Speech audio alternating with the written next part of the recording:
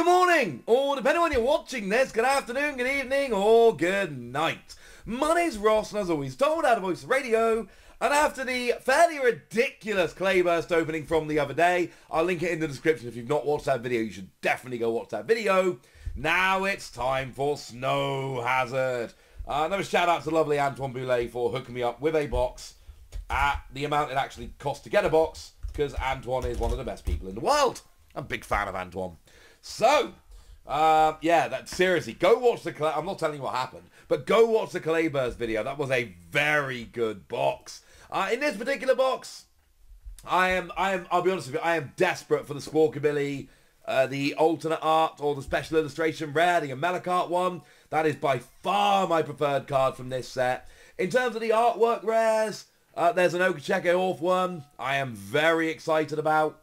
So they're the cards I'm really looking for from this set. But we'll have to have a look. Usual deal, of course. In a box, you should be expecting to hit 4 EXs out of the 6 in the set, 3 artwork rares out of the 12 in a set, and then 1 secret rare of some description. So, let's get rolling, shall we? Oh, there's a teacup. Oh, starting off strong with Chien-Pao. Poster child for the set, quite possibly the best EX in... Oh, no, Squawkabilly. It could still be the best EX in the set, but Squawkabilly is pretty busted. Excellent card. The ability lets you search out 2 water energy from your deck if it's active. The attack lets you discard as much water energy from your board as you like, dealing 60 for each one discarded. And there's about Excalibur in the set. Hopefully we'll put one of them in a minute. That lets you just attach as much water energy during your turn as you like. Put it all together, and you have a very imposing deck indeed. So, hey, speaking of Squawkabilly, so we're 2 packs in, and we have pulled the 2 really good EXs from the set. Squawkabilly's got a redonkulous ability, lets you, only on your first turn, it's only usable on your very first turn of the game, lets you discard your hand and draw 6 cards. So yeah, 2 packs in, 2 very, very good EXs. This is nice. This is very nice.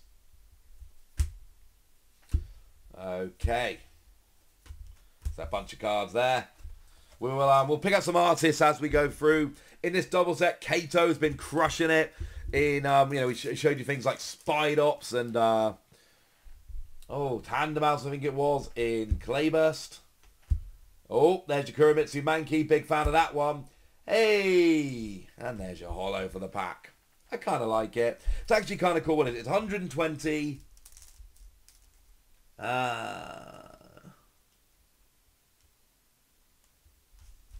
Wait a second. Oh,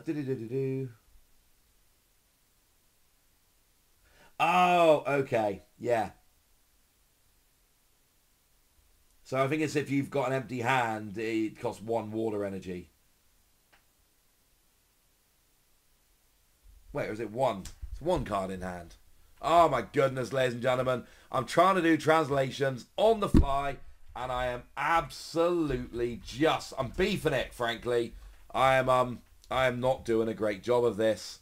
How rude of me, ladies and gentlemen. How rude of me. It is single energy 120, but I am, this Veluza's got me all in a tizzy. No, it is if you've got no cards in hand, it's for 1 water energy. I'm not going crazy. Okay. I second guessed myself. I was right. It is if you've got 0 cards in hand, you can use it for 1 water energy. Okay. Now I feel better. I started feeling like I'd mistranslated it, panicked a little bit, came back. Job's a good un. Ooh, now this is a very, very, very cool card. This is one of the artwork rares in the set I absolutely adore.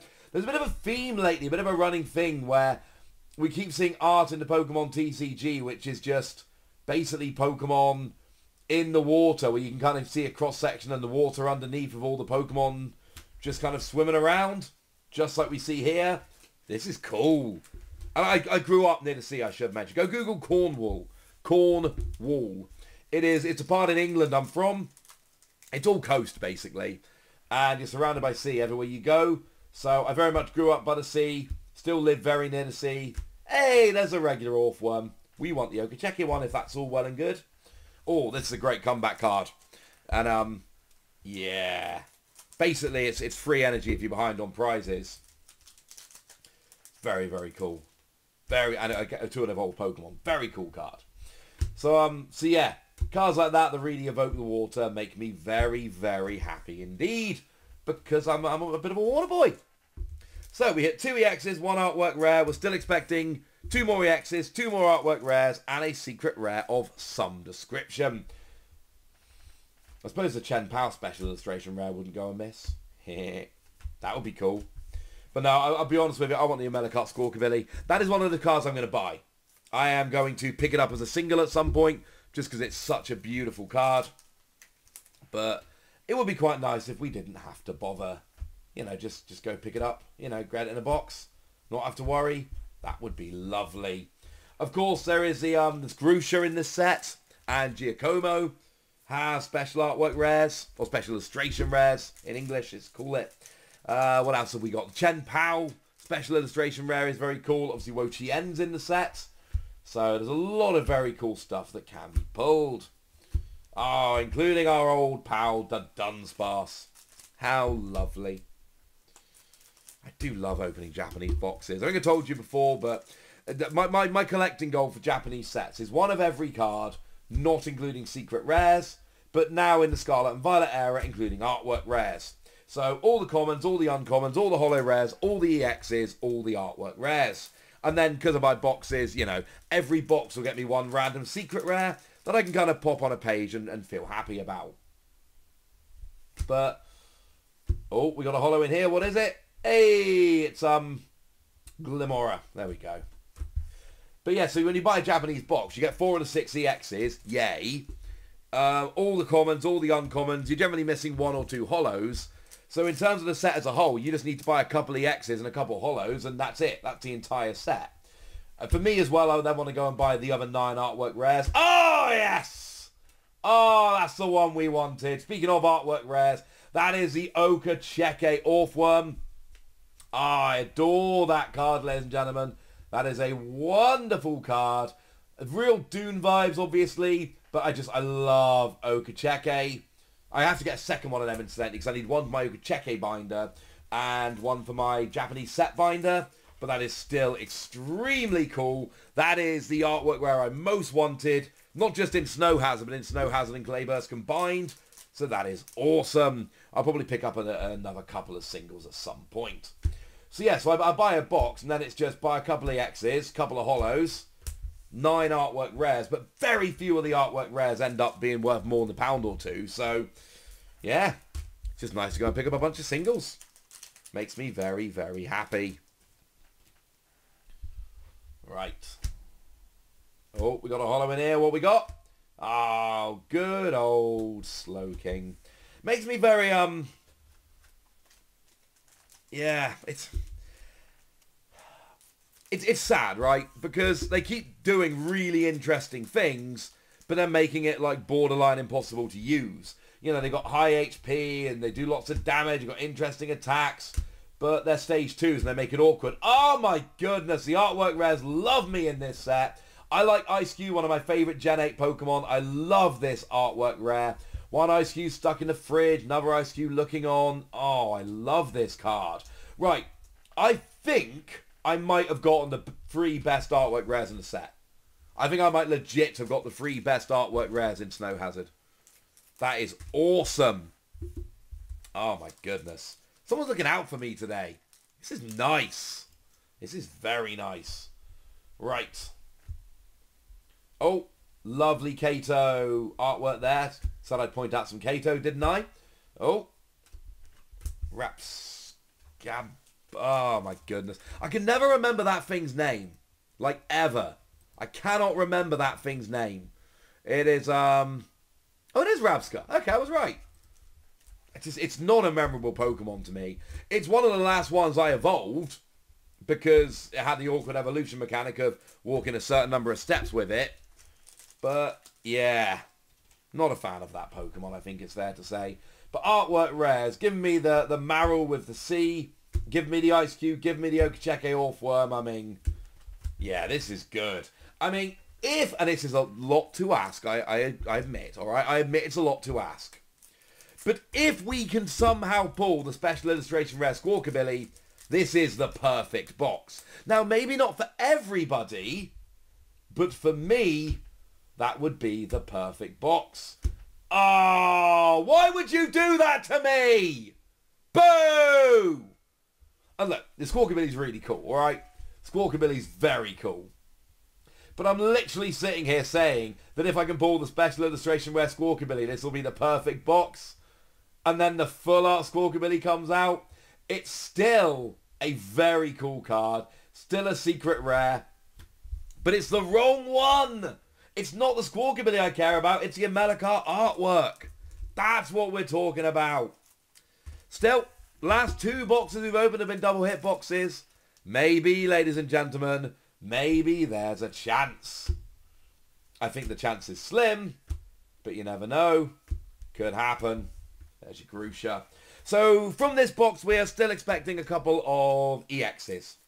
We pulled our artwork. We pulled our free artwork rares. We pulled our secret rare. We pulled two EXs. Weirdly, we pulled our EXs from the first two packs and haven't pulled another one since.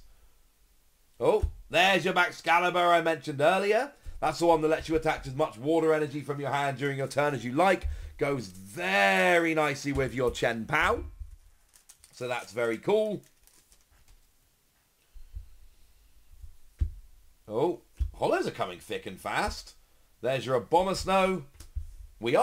I'm sure this is more holos than we got in our Clayburst box. Could be wrong. Have to wait and see later, won't we? Right.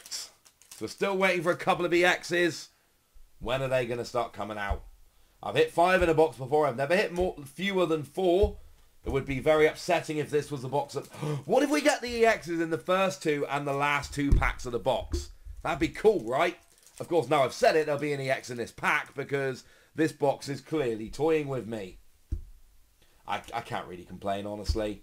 I got the free best artwork rare. I think they might be the free best artwork rares. The Sudowoodo's very cool, but I think they're the free best. And, you know, got 2 Squawkabilly, including the full art. Got the Chien-Pao, so... It's a very good box. So close to being the perfect box. But in the end, it just didn't want to be. We probably even pulled all of our holos at this point. Right. So we are down to our final 5 packs of cards. There should be 2 EXs in here. Unless something's gone terribly, terribly wrong. Come on, EXs. Oh, there's one. What is it? Hey, it's our lovely friend, Wo-Chien. How nice. So, I wouldn't mind getting a Terastal. That'd be kind of cool. This is a very cool card. We like Wo-Chien. Wo-Chien is cool. It is Slowking, the Terastal in this set, right? I'm not going crazy. Yeah, it is Slowking. I'm right. There we go. The problem is, because I cover all the Japanese sets, and then I cover all the English sets, every so often, I get slightly confused as to what's in what. But no, I was right. It was Slowking. We did good. Oh, and the last one. Oh, Copperajah. And of course, I did have the exclusive reveal in English of Copperajah EX. So, can't be terribly upset about that one. So that, of course, does mean that the EXs we did not pull are, of course, the Slowking and Annihilate. So, now I did this last time and it backfired in a really nice way. But in theory, we've opened all the EXs. We've opened all of the artwork rares. We've opened our secret rare for the box. So, in theory, what should be remaining is basically bulk with a holo maybe if I'm lucky. So, last time I did this, we ended up pulling a second secret rare. Can we get that lucky again? So these are the last 3 packs of cards mashed together because we're not expecting anything. We've hit our quota, so to speak. Oh, and I'm accidentally fanning the cards out as I'm doing this, and I'm not seeing any sparkles at the side. Oh, I think we might be out of luck this time, ladies and gentlemen. Yeah, just a whole bunch of bulk cards. But it is hard to be terribly upset. Because, like I say, we literally hit, in my eyes, the 3 best artwork rares in the set. We hit the 2 best EXs. And it wasn't a special illustration rare that I coveted, but we did hit a secret rare Squawkabilly anyway, and it's still a very cool card. It's just the fact that I literally said, if we pull the special illustration rare Squawkabilly, this will be the perfect box, and then the next pack, we pulled the full art. That's just a little bit sad. Right, you know the deal. Comment, like, subscribe, all that good stuff. Tell me what you think about this set. Go nuts in the comment section, but be nice. And then, yeah, check out Patreon, check out Twitter, all that good stuff. Thank you very much for watching me. My name is Ross, and you've been watching PTCG Radio. Bye.